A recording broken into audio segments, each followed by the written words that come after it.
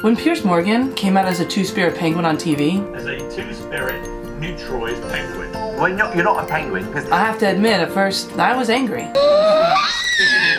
No! I had always known Piers as a cis-hetero-human personality, and it felt impossible in my mind that he could be anything else. But then as a person who has no gender or sexuality label myself, I realized anyone at any time in their life should have the right to self-identify. While I didn't necessarily understand it, that a human could identify as an animal, those feelings come from a place of lack of education and lack of empathy. And also, my deep biased distrust of Piers Morgan.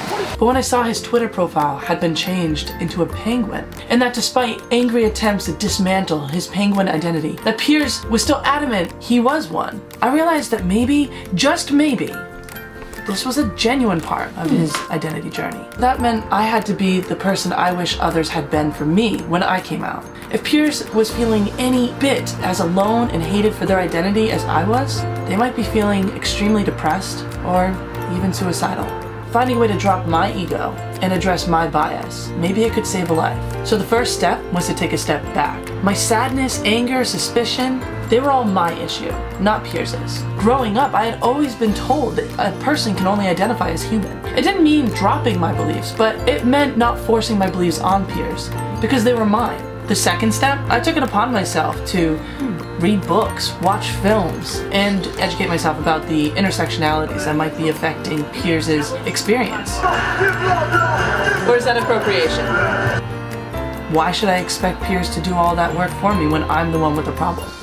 I also learned that trans-species people prefer to be referred to as Otherkin, or if they're only spiritually connected to their animal identity, Therian. After educating myself, I realized that the journey that Piers was on was extremely complex, and it might take a little while for me to be able to learn all the language around it.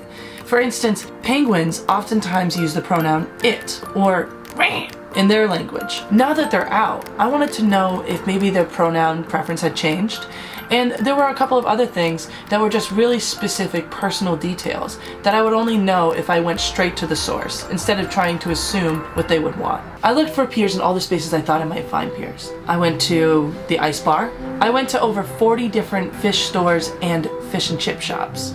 Still cold. I even went to go find Piers on the pier. I thought maybe they might be fishing there or something, but there was no Piers on the pier.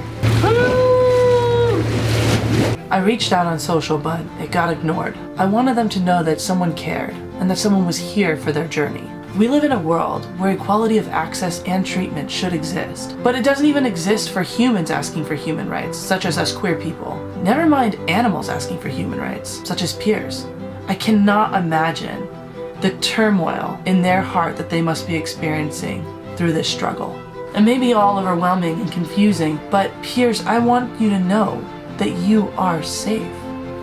Many people who have been struggling with their identities will say that the most important thing for them to know is that they're valid. So I hope that this video helps you, Piers. I hope you know that you're valid, and your identity is valid, and that we're listening. I hope that you can listen too.